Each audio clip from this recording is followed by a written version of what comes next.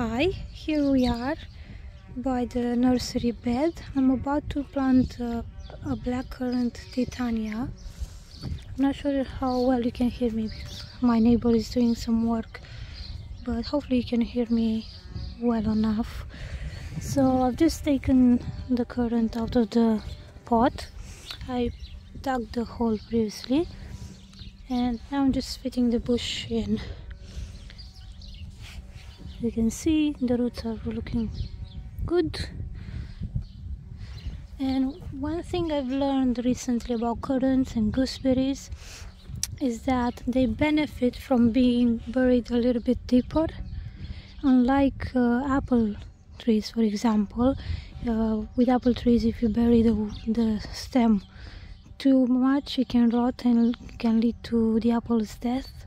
But with currants, if we do that, so if we bury it deeper, it actually helps the plant grow more roots.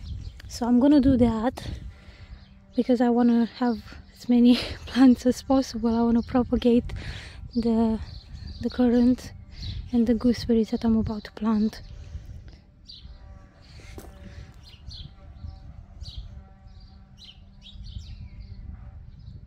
So this is how it looks now, and I'll show you how it looks after. This is how it looks now. Put the label here just so I don't forget what kind of variety it is, because I've got other cuttings here of elderberry. I've got hazelnut seeds buried in here. But back to the blackcurrant.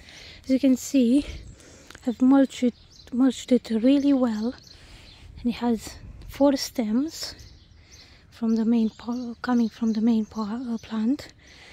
And because I buried it this deep, it should encourage these other stems to produce more roots, and I will be able to cut them if I want, or I can replant them, or I can just let the plant bush out really well and take cuttings from the branches. Whatever I want to do, I'll be able to do that. The reason it's so raised up is because I didn't dig the hole as deep as I could have done it, but it's still okay. So underneath the wood chips, or mixed with the wood chips, there's a lot of wine cap mycelium. If you haven't seen my previous videos about wine caps, I encourage you to check out the videos and see what beautiful mushrooms we had produced in this bed last spring. So yeah, this is it.